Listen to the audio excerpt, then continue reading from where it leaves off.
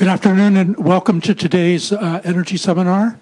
It's my great pleasure to be introducing our speaker today, Professor Roland Horn from the Energy Science and Engineering Department here. He was formerly in the, as you can tell from his shirt, just out, the Energy Resources Engineering Department. I'll come back to a little bit more of a tie-in to this seminar and him in 1 second. But apropos of his title, I noticed last week there was a big announcement of an expanded funding package to further develop current and future geothermal technologies with 3 big awardees, one of which is a Stanford-based startup that Professor Horn had a lot to do with. He said he's going to talk a little bit about that as he goes on. I could think of no one better than Professor Horn to talk about the past, present, and future of geothermal energy because he's been involved for quite a long time. I learned, actually almost by accident, about 3 years ago, he runs a huge geothermal conference here every 2 years, I think. Every year. Every year, that's a lot of work that brings in people from around the world. So he studied this subject, old technologies, current technologies, new technologies, and all over the world. The personal tie-in to this seminar is not only is he the acting director of the Precourt Institute, which puts on or helps us put on this seminar, but he is also the founding faculty director of this very seminar, which probably was before there was even a Precourt Institute for Energy, as he now acknowledges. So please join me in welcoming our speaker for today, Professor Roland Horn. Roland. All right, thank you, John. All right, thank you all for coming. So my topic today, as you've understood, is geothermal energy. But in particular, I'm going to focus on kind of a new form of geothermal energy called Enhanced Geothermal Systems. And you may have heard of that, or if you haven't, you're about to. I'm going to talk all about it. And just as a couple of minutes of introduction, the whole basis of geothermal energy is to take advantage of the thermal energy which lies below our feet, geo as in earth, thermal as in heat, and to bring it to the surface and use it in one of 2 ways.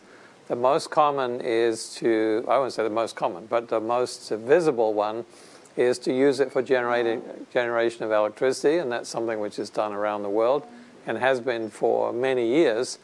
And the second is to use the heat directly, either by placing it through heat exchangers and circulating the heat through buildings for district heating or building heat, stuff like that, or sometimes directly for industrial applications like agricultural product drying, steam supply for pulp and paper mills, things like that. So we like geothermal energy, and the reason why is because it's one of the lowest carbon forms of energy which we currently have available. So focusing on the electricity side of things, geothermal is one of the 3 lowest carbon life cycle emissions of any available to us, the 3 being wind, nuclear, and geothermal. They're all about the same. This is not daily emissions, this is life cycle emissions, so it takes into account, for example, the manufacture and distribution of all of those different sources. So geothermal is a good thing. I might also mention too, geothermal has a somewhat unusual characteristic compared to other renewables in that it is not intermittent. It's basically base load, it runs 24/7, and therefore it occupies a very important place in a protocol or portfolio of renewable sources. So worldwide, the geothermal electricity production has been expanding sort of steadily for more than 40 years. And in total, in 2020 at least, about 16,000 megawatts. Now, if you're not thinking in megawatts in your daily life, the California electricity grid is about 40,000 megawatts, 40 gigawatts. So this is roughly half of the grid for California. That's worldwide. So that doesn't seem so impressive when you spread it around the world, and actually that's probably true. Another thing you'll notice about that graph is although that it's expanding steadily upwards, it's doing so in a kind of a linear fashion. So geothermal energy continues to expand worldwide, but nothing like as radically as some of the other sources. And I'll come to that in just a minute. There are certain places in the world, however, where it's expanding much more rapidly than others. So these three countries that I've identified here over the last 5 years have expanded tremendously in their geothermal output for electricity. Indonesia, Turkey, and Kenya. Turkey is the most notable of these because 20 years ago, in 2005, Turkey had only 15 megawatts of geothermal power. Today it has 1,600 megawatts, so which is 100 times more. So it's expanded very rapidly. And importantly also too, although in some places geothermal is a modest fraction of the output, there are some places where it's a very large fraction of the output. So this is the national grids of various countries. You can see Kenya, which is one of the ones I pointed out to you a few minutes ago, actually is at the top of the list. Almost half of their electricity in the nation of Kenya is from geothermal sources. And that's a very important contribution to their economy. They don't have any oil and gas. They don't have any other indigenous sources of energy. They don't have much capital. And geothermal then provides a very important part of the daily life of the citizens of Kenya. And you can see a list of other countries going down there. My original country of New Zealand is 80% renewable energy, and 16.7% of it is geothermal. Most of the rest is hydro. California actually produces 6% of its electricity from geothermal sources. So that's about 1/20th. So if you look above your head, 1 in 20 of the light fittings over your head are lit by geothermal energy. I like to think it's this one right here.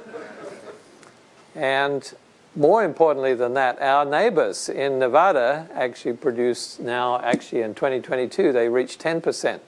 So Nevada has a very more modest kind of geothermal resource than we do in California. Their temperatures are a lot lower, and yet they have a much more fostering legislation, and momentum basically has built geothermal resources in the state of Nevada where they would otherwise be relatively unattractive. And if we look at the overall mix of how geothermal, that's over the course of a year, this is over the course of 25 years, what you can see is the place. Geothermal is this one down here at the bottom. Although it is that modest 6% fraction, what you can see is provided that base load power throughout most of the last 25 years. And in actual fact, that's been the case for 40 years. Hydro is an important resource for the state of California. However, one of the characteristics of hydroelectric power in the state of California is that it's intermittent on a different scale than solar and wind. And you all understand that, those of you who live here, because we have droughts every 5 years and we run out of water, and in doing so we also run out of hydroelectric power. So you can see, if you think back over the recent past, we had a long series of drought up until 2016, and it rained like crazy, and we had a lot of hydro, and now we're currently been in a downswing also again for hydro. So hydro is an intermittent source as well. It's a very useful renewable source in a portfolio of renewable sources, but it's not a guaranteed source, at least not for a 10-year time scale. Now, if we look at renewables in general, I want to come back to a point I made before about the rate of increase of geothermal production worldwide. This is not the world, but this is the United States. These are the three largest sources of renewable electricity that we have: hydro, wind, and solar. What you can see from this graph, which goes back 25 years also, hydro is kind of stuck. And in actual fact, in some ways, hydro has somewhat shrunk a little bit for various reasons.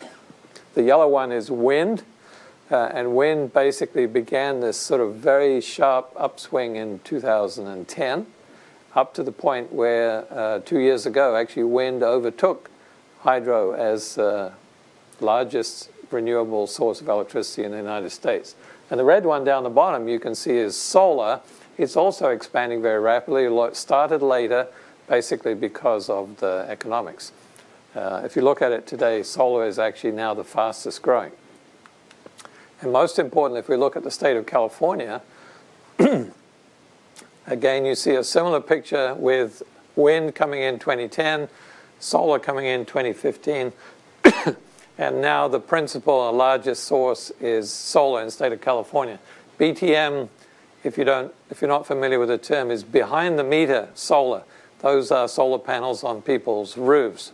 And then the orange one is utility connected solar. Right here in red, here is geothermal. So although geothermal actually currently makes up 12% of the renewable energy in the state of California, what you can see from this graph, if we go back 40 years, most of the renewable energy, electricity generated in the state of California came from geothermal, although today it's been overtaken by wind and solar. So, you might ask, why? Geothermal's great, it's carbon low, it's expanding worldwide. Why isn't geothermal expanding exponentially the way that solar and wind are? And the answer to that is straightforward. The resources that have been developed in the world so far have been the good ones. People grabbed the cheap and easy resources first, and they found them in geologically advantageous places. And unfortunately, there are not all that many of those geologically advantageous places, and the good ones have been grabbed first. And that's why we don't see that kind of rapid increase in geothermal in the conventional sense that we've enjoyed in solar and wind. So what we need to do is to be able to develop methodology, technology, and business methods to develop geothermal resources in places that are not as geologically advantageous. And for that, then, I'm now going to talk about enhanced geothermal systems, which is my principal topic for the day. So we need three things for a geothermal system to be effective and operative. One of them is heat. There's no way you can get around that. A second one is water. Because water is the sort of the carrying fluid that brings the thermal energy to the surface. That's actually not too much of a problem because the Earth is effectively saturated with water everywhere. All rocks in the subsurface have water, more or less. But the third thing that you need is permeability. And not all rocks are permeable. Some of them are very tight, and it's difficult for the fluids to pass through them. So the basic idea of an enhanced geothermal system is to create permeability where none exists or where insufficient permeability exists. And that's done by a process of fracturing, which is something that we know how to do. The idea in an enhanced geothermal system is to drill wells into rock which is hot, saturated with water, but more or less impermeable, and fracture from well to provide a path for that water to go through the hot rock, sweep out those kilojoules of thermal energy, and produce them in the production well. And that's what defines basically an enhanced geothermal system. This is an idea that was invented a very long time ago, 1975 or thereabouts, and in those days it was known as hot, dry rock, a term that kind of fell out of fashion because there's really no such thing. All rocks are basically wet. And which is why the term was replaced by enhanced geothermal systems. People built the first enhanced geothermal system in the 1970s, late 1970s, in Los Alamos. Los Alamos National Lab was a place where the idea was invented. And they built one in a place called Fenton Hill, which is in central New Mexico, not far from Los Alamos National Lab itself. And it worked, kind of, but not particularly well. And after Fenton Hill, there's been a succession of other projects all around the world, and they all kind of worked also, but again, not very well. So the feeling that people have about enhanced geothermal systems since all the way back into the 70s is it always seems a bit like fusion, nuclear fusion. It's always 30 years into the future, because that's how long we've been waiting. And that's why I titled my talk today, Are We There Yet? And the answer, basically, which I will now give you, is actually yes. We've recently got there in enhanced geothermal systems, and I'm going to talk about how that happened. So I did mention to you that at the moment we are producing quite effectively useful amounts of geothermal electricity in the western states because of the fact that they're geologically advantageous. If you look at a map of the subsurface, you can see why that is. On the so-called Ring of Fire, the tectonic boundary which lies along the plate of the west coast of the United States, we have a lot of recent volcanism that gives rise to, decent temperatures, commercially accessible temperatures at drillable depths from the surface in advantageous locations that are permeable.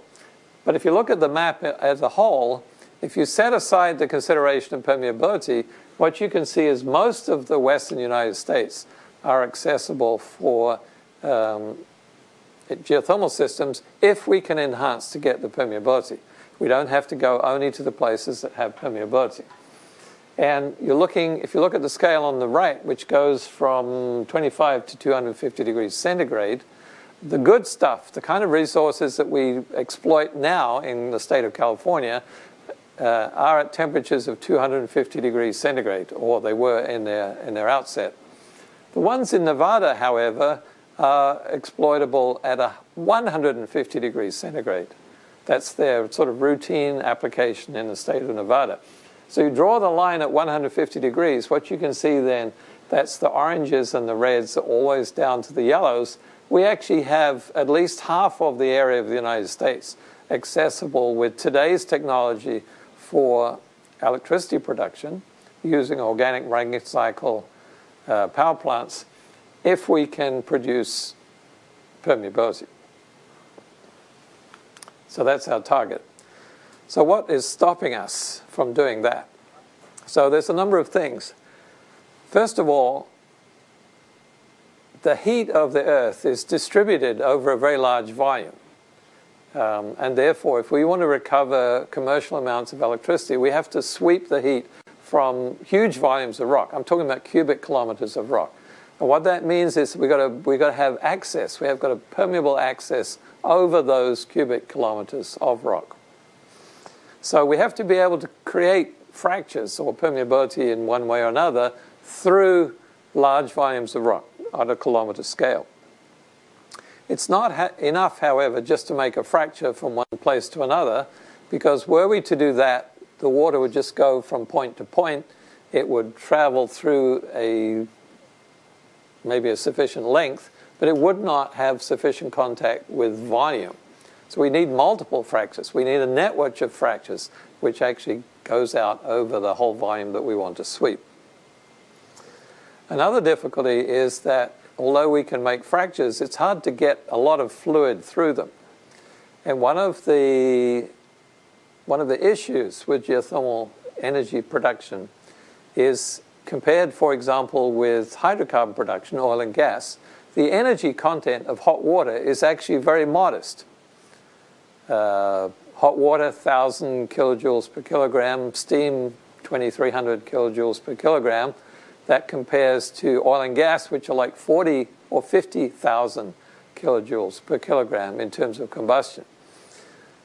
We don't want that. However, the consequence is that we've got to produce 50 times as much fluid from a geothermal reservoir as we have to from an oil and gas reservoir. And we do that routinely. But what it means is that for a geothermal well to be commercial and profitable, which they certainly can be, they have to produce a large amount of fluid. So the target flow rate for a geothermal well is of order 80 kilograms per second. And if we translate that into kind of oil and gas terms, that would be 50,000 barrels per day. And although there are a few oil wells in the planet that probably produce 50,000 barrels a day, there's only, I don't know, half a dozen of them, very few. Average oil producer in the United States produces about 20 barrels per day. It's orders of magnitude less. And then the final problem is seismicity or induced seismicity. If we're going to fracture rock, we move things around in the subsurface. That can give rise to earthquakes, and people don't like earthquakes.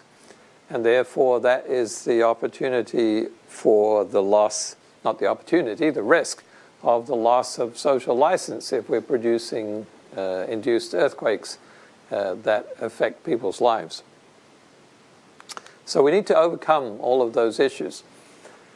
Let's come to talk first about achieving sufficient flow rate, where our target is 80 kilograms per second. And this is a graph that comes from a report that originated from MIT in 2007. It was one that looked at the economics of enhanced geothermal systems. And it was quite a promising report. It actually had a lot of influence on the US government, who started putting significant money into EGS development around that time. And they chose 80 kilograms per second as the level of output from a well that would be necessary to achieve an electricity price of about 5 cents per kilowatt hour. Now, 5 cents per kilowatt hour, at least at that time, was about the cost of wind energy. And again, to put that in context, the average cost of electricity varies a lot from place to place, but nationwide it's probably around 8 cents a kilowatt hour, something like that. So if you don't make it cheap enough, nobody wants to buy it, right? They want something else instead. So 80 kilograms per second is our target. This is what a regular geothermal well looks like. This is not enhanced geothermal system. This is just a normal producer, just one from my collection. This particular well producing 70 kilograms per second. So it's certainly feasible for a geothermal well to produce at those kind of rates. However, the enhanced geothermal systems which have been built around the world, I mentioned there's been many of them, not so many, actually, about a dozen probably in total by different government research projects, have fallen rather short of that. They've gotten better over time, but let's see where they started. So this is one from an enhanced geothermal project in France. It's a European-sponsored project in a place called Soultz. And this shows their output. This particular well, during a long-term circulation test, basically stabilized at about 8 kilograms per second. So it's an order of magnitude less than is needed. This is another enhanced geothermal project in Japan in a place called Hijiori. A lot of graph lines on this graph. If you look at the pink one, that is the production rate, which again is about 8 kilograms per second. Then I had one project in Australia. They did a little better. About 20 years ago, they produced 20 kilograms per second. And on a later, their best shot on a good day, they eventually got up to 35 kilograms per second. So we're getting, within a factor of 2. And then finally, there's a project here in Germany in a place called Landau, which ultimately was producing 70 kilograms per second. This was the first commercial enhanced geothermal project actually in the world. Somewhat arguably so. It actually isn't quite the kind of project that I described to you in that they only fractured one of the wells. So they had 2 wells, one which was in granite, which was the target usually for enhanced geothermal systems, and the other one was in a sedimentary fill, which was half kilometer away, something like that, which had sufficient permeability by itself. So this is, if you like, sort of a half enhanced geothermal system and a half natural geothermal system like the ones we have in California. And this actually shows you the arrangement. There's been a number of enhanced geothermal projects in the Rheingraben region. It's on the border between France and Germany. 2 of these projects are in France, and the other 3 are in Germany. So you see Landau there, and you also see Sulz, which is the one that I showed you first. And Landau is a combined heat and electricity project, produces 3 megawatts of electricity and also provides heat to a district heating system. Sulz, the one I showed you, is basically a government research project. They had a 1 megawatt, 1.5 megawatt power plant on it that ran for a few years. Insheim is in Germany, produced 4.8 megawatts. It was the second commercial EGS project in the world. And then Rittershofen, which is in France, doesn't produce any electricity at all. However, it provides hot water to a factory, which is actually about 10, 15 kilometers away, to provide their industrial heat. So it provides a total of 24 megawatts thermal. Were that to have been used for electricity, it would have been down basically by a factor of 10 because of the efficiency of the plant. So that's sort of a 2.5 megawatt size project. So this is Rittershofen. This is before they put it into production. This is Sulz, not currently in production. And you can see actually the reason why Sulz no longer produces, you can see the church in the far distance. That's the little village of Sulz-sur-Forêt, and they complained because this power plant actually made a lot of noise. Actually, it doesn't make a lot of noise, but it's sort of an irritating high-speed turbine kind of whine that caused this is a very rural part of France. They complained, and eventually they shut it down. It wasn't anyway a commercial project. It was, as I mentioned, a government research project. Okay, how about the US? So I mentioned Fenton Hill. This sort of goes backward in time. Fenton Hill was the first one that they produced in Los Alamos. It was a government research project that ran for almost 20 years, actually well into the 90s before it was shut down. And then there's been a series. Following the financial crisis of 2008, the US government put a lot of money, about $200 million, into enhanced geothermal systems and sort of threw it out there into the market, said, okay, somebody make this work. And there were quite a number of attempts that you see listed up here over that time. Most of them were not double well enhanced geothermal systems the way that I've been describing to you. They were largely stimulation treatments on the outskirts of existing geothermal fields that weren't very permeable. They kind of revved up some of the producers of more or less a conventional type.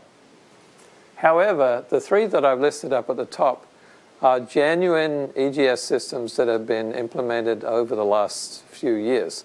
2 of them by a company called Fervo that John mentioned, and I'll talk about in a minute, and the one in the middle at Forge, Utah, which is a Department of Energy research project, which I'm also going to talk about. Okay, so I want to just change gears slightly and talk about how Stanford plays in this picture.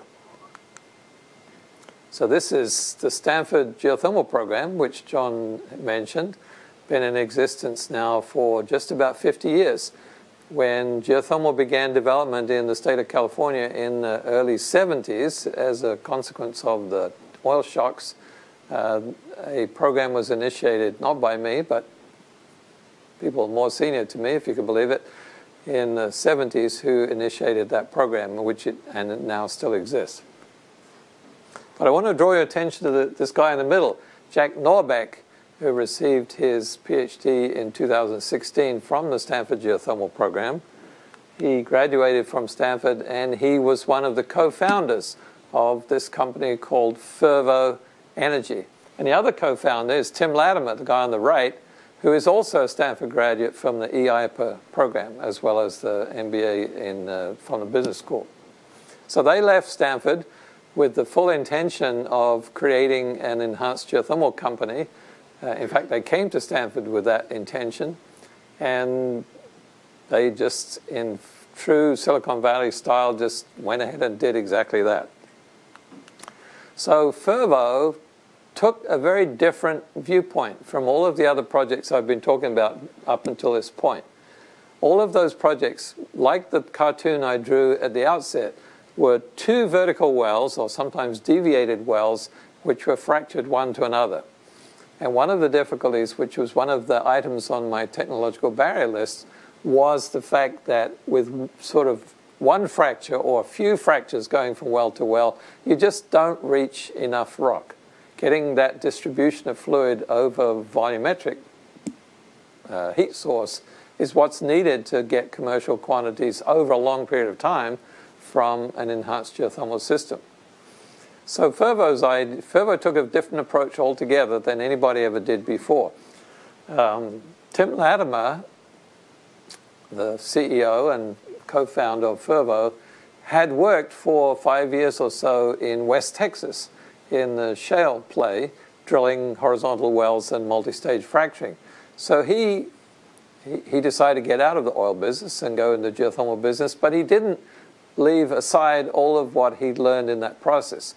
And his idea was to apply horizontal drilling with multi-stage fracturing to geothermal, which nobody actually had ever done before. Typical wells, like the ones I showed you at Sultz and Hijiori and others, were open hole completions, which is something which is common to do in geothermal because the rocks are very robust. They don't require casings to actually hold the wells open, at least below a certain point. And that's uncommon in oil and gas. Oil and gas, they always case the well from bottom to top, and it's cemented throughout, and the fracture treatments are created through perforations, gun perforations through the casing. That's what Fervo did. First of all, they drilled horizontal wells, and then secondly, they cased them from top to bottom, and then they did multi-stage fracturing with gun perforations from the tip back to the heel. And they did that in 2022, 16 stages of fracturing in one well and 20 stages in the other. And they got them connected. And therefore, they're basically able to flow from one well to the other over the entire length of the two horizontal wells. So that gives them the kind of connectivity and the volume to surface ratio that you need to get the amount of heat to produce for a long period of time.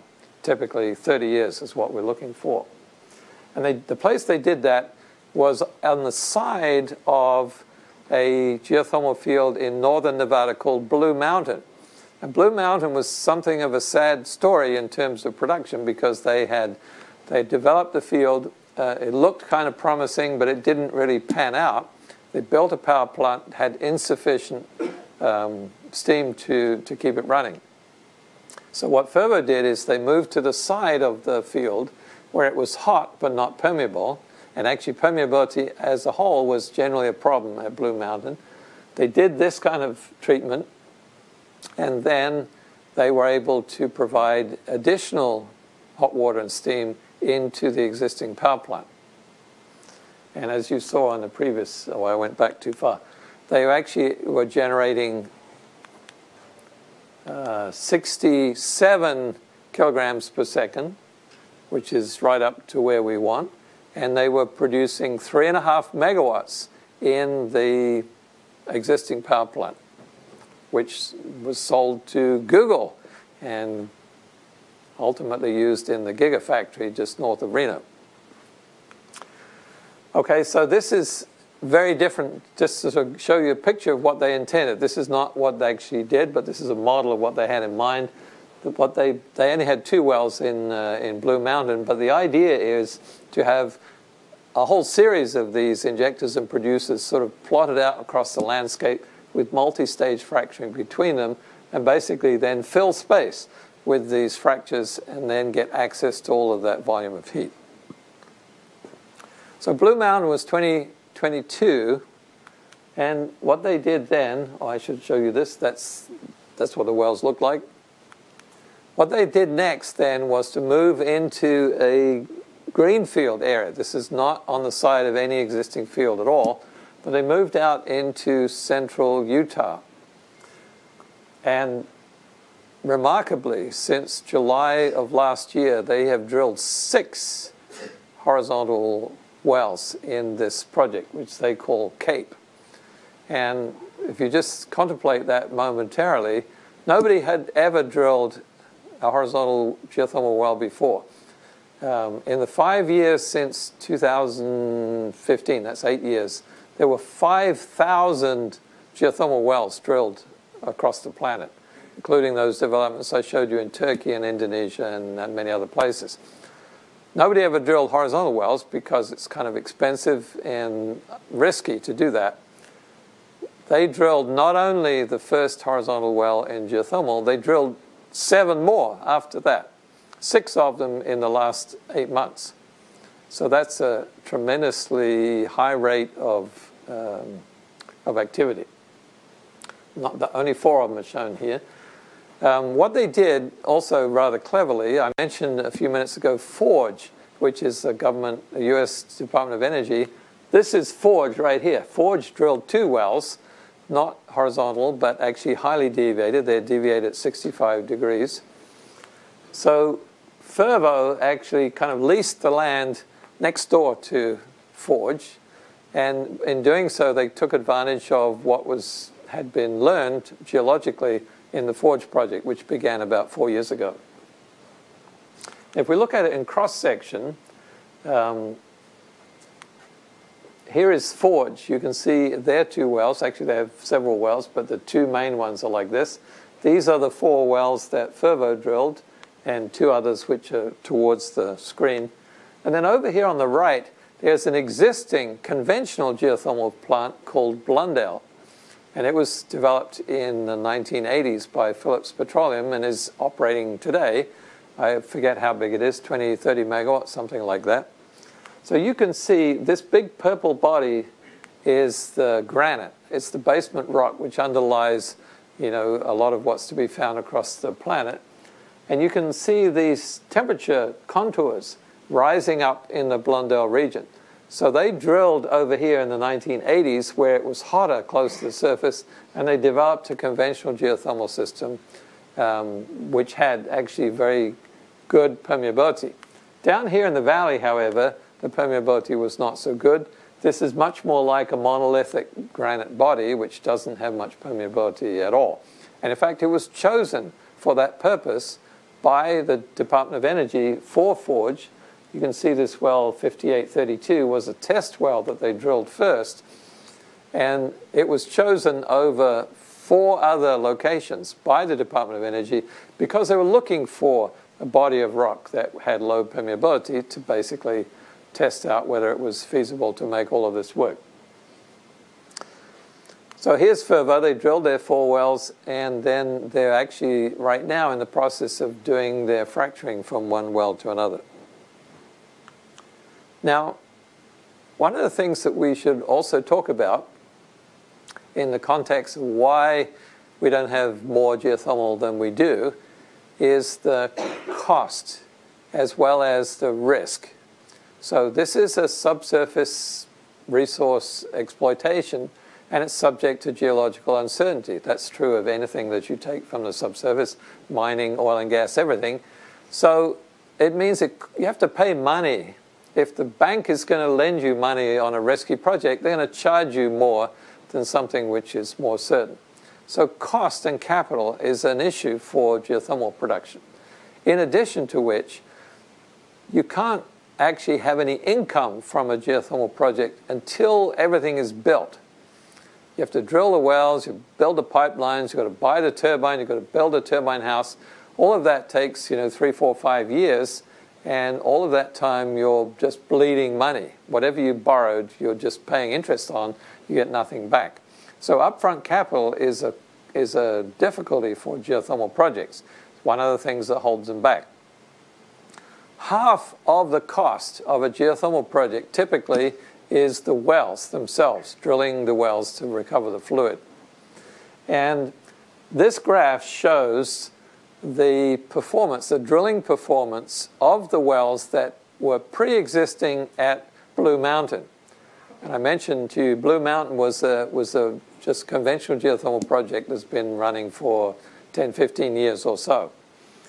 So you can see the depths here. They drilled to about 6,000 feet, and they drilled, I don't know, a couple of dozen wells in that environment. In order to get to those kind of depths in that field, which is not at all untypical in geothermal fields, took about 60 days. And actually 90 days is not unusual for geothermal well drilling. That would be astonishing in oil and gas. Shale oil wells in West Texas, they drill them in about 5 days to the same depth, same horizontal length. Why is it different? Because they're drilling in sedimentary rock, which is much softer. Geothermal wells are drilled in volcanic rocks. They're harder, hotter rocks, much more challenging drilling environment. So this is what would be typical. You'll also notice things like this long horizontal section here. This, bear in mind, is depth, but it's also indicative of time. So they spent, probably here, 2 weeks at the same depth. That's also a kind of a common image that you see in geothermal drilling, because they got stuck, or they had a problem. They had equipment in the hole that they had to fish out. So all of that takes time. You can see here, this particular well, they drilled down to this depth and had a problem. They had to back up and backfill the well and start over again. They had to do that twice. So these are the things that make geothermal wells expensive to drill. Okay, this is what Fervo did in the same field. Okay, the 2 wells that I talked about 5-10 minutes ago. Now, first of all, they drilled, this is actually so-called measured depth. This is not the actual depth, because the wells actually went horizontally about 2,000 feet. But this is, from the point of view of the person pushing the drill down the hole, this is how much drill pipe they ran in. So you can see those first 2 wells that Fervo drilled. First of all, they had some problems there too, like everybody did. But more or less, they did a rather more successful job than had been done previously in the same geology. Okay, and importantly, the second one they did rather better than the first. So they were improving. They were the one in the brown, the lighter brown, first horizontal well ever drilled in geothermal. So they did remarkably, pretty much almost as well as conventional vertical or deviated wells. Okay, then they moved to middle of Utah and went on to their Cape project, and as I mentioned, they drilled 6 more wells. And this was their experience in Utah. So what you can see here is the accumulation of experience moving along the learning curve and actually getting quicker and quicker. So they got down to 20 days in the last few wells they drilled in Utah, which, if a few of you are nodding, smiling, it's astounding. You see the experience that people had over the last 40 years for conventional geothermal drilling. These guys cut it by a factor of 3, and they're moving even towards a factor of 4. It's absolutely astonishing. Forge, by the way, the DOE project, also did something similar. They took from their first well to their second, they went down by a factor of 2 in drilling speed or drilling time.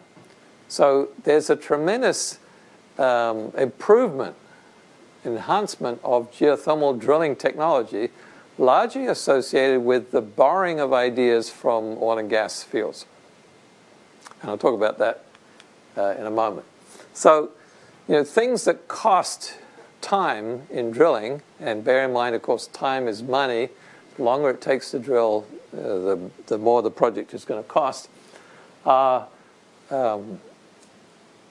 Difficulties in geology, well cave-ins and things like that. NPT stands for non-productive time, time where you're on site doing something but you're not drilling ahead. What makes it easy, first of all, is a contiguous body of rock. As I mentioned, you're looking for a sort of a body of granite which doesn't have a lot of fractures in it. And in their project outline, Fervo had anticipated that they would actually have in improvement in drilling rate, the blue curve there. The Department of Energy was looking for a target for research of drilling improvement of 35%. That's what this blue line represents. After their early 2 wells at Project Blue Mountain, they actually changed to this dotted line. They did a lot better than they had anticipated. And this line at the bottom is their actual experience in the 8 wells that I described. And there's quite a number of ways in which they did that. But one of them was the adopting of this kind of drill bit known as a PDC, or polycrystalline diamond cutter bit, which is widely used in oil and gas, and interestingly enough, was originally developed for the Fenton Hill project in 1975, geothermal project, but never used again in geothermal after that one project. But the use of polycrystalline diamond bits allows for a much greater weight on bit than a rotary or tricone roller bit, and that allowed them to have much greater penetration rates and much longer bit runs without having to take the time to change out the bit. And they experimented with a lot of different kinds of bits as they figured out what worked for them in all of those wells. So this is one of my current PhD students, Mohammed Al-Jubran. One of his projects is look at the levelized cost of electricity from EGS. He's done some interesting work. This is a map of the levelized cost of electricity with conventional geothermal drilling practice as of 2022. And again, if you look at the scale, this is in dollars per megawatt hour. So 8 cents per kilowatt hour is just around here, at around the orange level. That's the national average. So that's all of this, everything which isn't green or blue, basically on this map. And what you can see then, we've got attractive regions in the western states. The Gulf Coast tends to be rather hot. That's a good place for geothermal as well. This is with 2022 drilling practice. This is with the drilling rates that I just showed you. It basically lights up more or less the whole country, almost the whole country, into the yellows and oranges. And that is very promising. So in terms of all of those hurdles that I mentioned to you 15 minutes ago, basically they were able to tick all of these boxes, and in addition to that, basically cut the drilling price in half. All right, 2 minutes more. Let me talk about a slightly different topic, which also relates to what Fervo has done. You're all familiar with the duck curve. This is California's output of non-renewable power. So this is the non-intermittent source on a daily basis. How much power the grid has to supply in order to, in addition to solar and wind. So because we have now so much solar on the grid in California, and more so from one year to the next, what you can see here on this particular day, I don't know what day it was, 2023, the price actually goes negative. So there's more electricity on the grid than the grid can actually use. And the way that we now actually make use of that is with batteries. On a typical day where we're generating so much solar, the California grid can actually supply as much as 2,000 megawatts out of lithium batteries or grid-connected batteries. So this whole issue of dispatchability and meeting this demand from one part of the day to the other is one of the challenges of the kind of modern grid that we have with a lot of intermittent power. And most importantly, you have this neck of the duck between 4 p.m. and 7 p.m. where the grid on this, which you can see here, has to supply as much as 15 or 16 gigawatts of electricity. It has to come online between 3 o'clock and 7 o'clock in the evening. Geothermal, unfortunately, is not good at doing that. Geothermal is base load that the plants don't like to be switched on and off. However, what Fervo has been looking into is to use them in a different way, which is possible with an enhanced geothermal system in a way which was not possible in a conventional one. And their idea was, since you have an injector and a producer, you keep injecting, but you stop producing. So during the middle of the day, running those injection pumps basically is soaking up that solar, which is otherwise not really going to any good use. And then in the evening, this is an actual measurement that they did in Blue Mountain.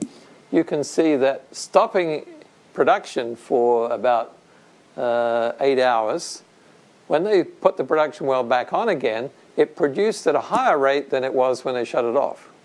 So basically, they're pumping up their reservoir and then blowing it off at 7 p.m. and getting the most valuable power out of it. And this is what it looks like over a series of days. They tried throttling back for a few days, and in these days here, they actually cut back all the way to 0. So the net power is negative because they were actually consuming power off the grid to run the pumps. And then you can see it sort of came back stronger in the latter part of the day.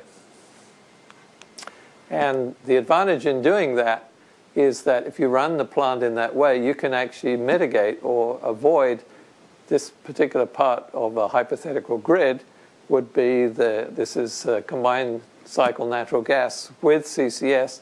This part of the graph, this sort of orange part, disappears if you're actually using the geothermal source in a flexible way.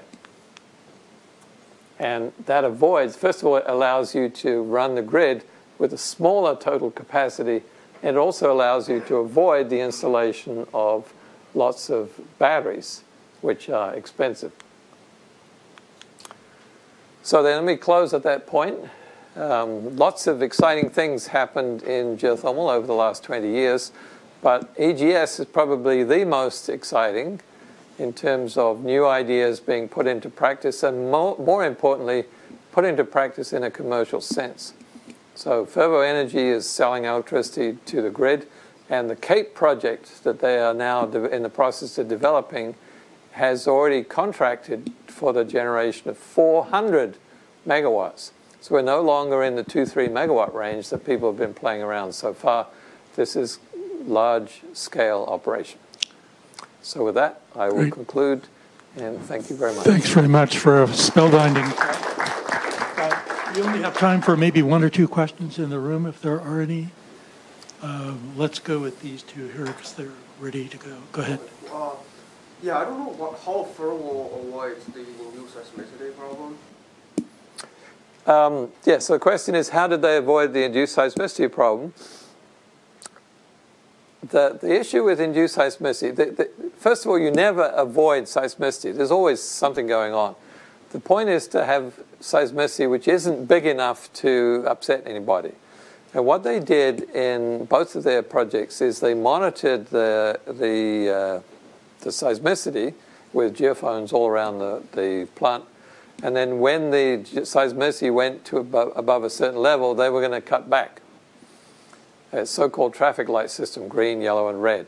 So yellow means cut back on injection, red means cease it altogether. As it happened, neither of the projects ever got out of the yellow.